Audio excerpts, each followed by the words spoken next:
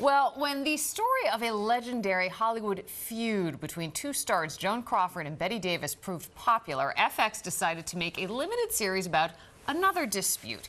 Feud, Capote versus the Swans, is a story set right here in New York City in the 1960s, when stories by writer Truman Capote caused a sensation after they were published in Esquire magazine. The tales were labeled as fiction, but a number of rich and powerful people recognized themselves in those pages, and they were not amused.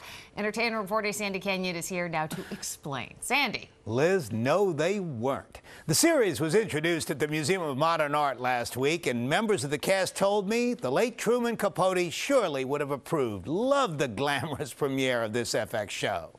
The writer craved attention, you see, wanted to become famous, and would have adored the fact that more than 40 years after his death, well, he is still being remembered in Feud, Capote versus the Swans. We made New York the capital of the world. The feud takes place in the lost world of Manhattan 60 years ago.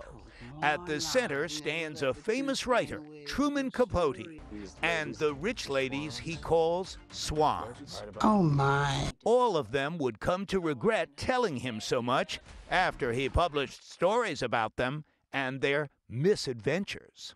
We tell him everything, even the awful things we've all done to each other. When things like that are put in ink forever, I don't think you can recover from that. Diane Lane plays one of the Swans, Chloe Sevigny another. The Swans, at least we're depicting, were a bit trapped in a way. Trapped because despite their wealth, their opportunities were limited. They needed love, they needed recognition. Because their husbands had tuned them out, and they found comfort in their relationship with the gay writer.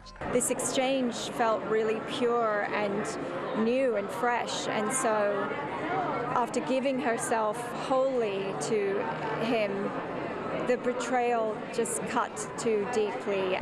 Why would you want to hurt them? This is what a writer does. This is bloody and true and real. It's a story of broken promises, failed potential. It's about alcoholism. It's about genius.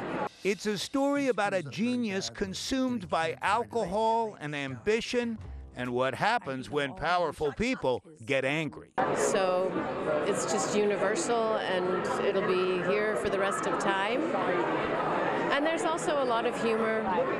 It's a lot of heartbreak. A lot of reasons to watch the second season of Ryan Murphy's Feud. The first 2 episodes are on FX tonight. Will stream on Hulu tomorrow. Both are owned by the same parent company as ABC 7.